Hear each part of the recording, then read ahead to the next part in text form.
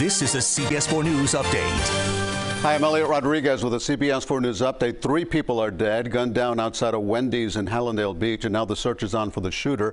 The fast food restaurant now a crime scene. Police say the victims were shot and killed near the drive-through window. Witnesses told us they heard about 10 gunshots. Police are now trying to determine how the victims knew each other, plus what led to the deadly gunfire. Caught on camera, arson at a Homestead school playground. Investigators say somebody deliberately set fire to the playground at the Campbell Academy yesterday morning. Surveillance video shows the moment it happened. Another surveillance camera caught someone running away from the scene. Police have no motive but are investigating and searching for a suspect.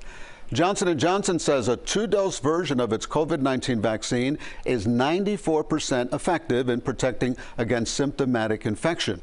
If true, it means the 2 doses of the J&J vaccine taken 2 months apart are just as effective as Pfizer and Moderna's vaccine.